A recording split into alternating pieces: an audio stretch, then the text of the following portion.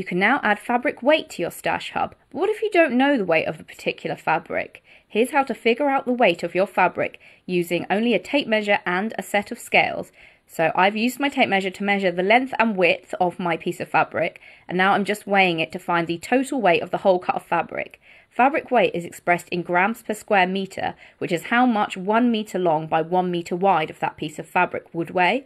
However, my fabric is bigger than this. It's 3.1 metres by 1.4 metres wide. But I can do a simple bit of maths on my classic school calculator to divide the total weight, 651, by the length, 3.1, and the width, 1.4, to get the estimated weight for 1 by 1 metre. So 150 grams per square metre is a pretty classic weight for a viscose twill, so I can now add that to my hub.